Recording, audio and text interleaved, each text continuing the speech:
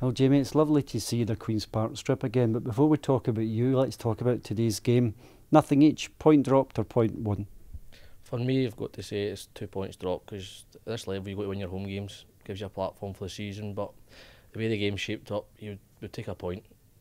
It looked quite a tough game out there. Both teams were pushing each other and not giving much space. How did you play?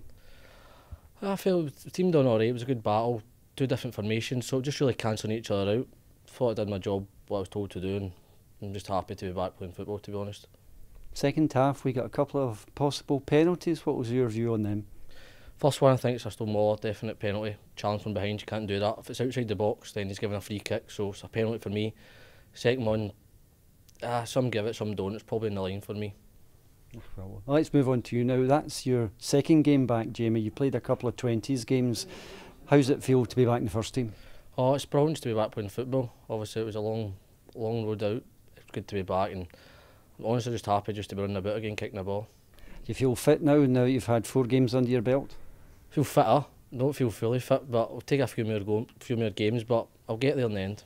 Is the step up to League One different from playing in League Two? I would say it's a bit more physical. There's obviously better players, a couple of full-time teams, but it's not that much, but there is a slight difference. Well, us and the fans are delighted to see you back, Jamie. Thanks very much. Cheers.